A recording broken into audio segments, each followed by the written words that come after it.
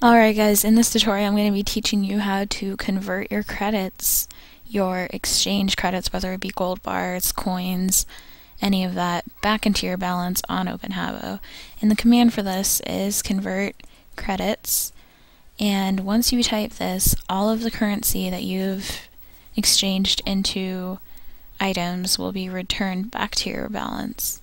So for instance, I have a gold bar in my inventory, and if I wanted to convert that back into my balance, back into credits for my balance, I would use this command, and it puts all of those back into your balance, as it says right there.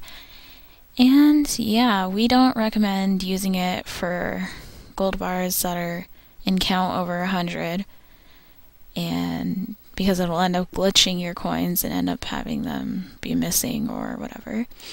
So yeah, if you guys have any questions, feel free to contact us.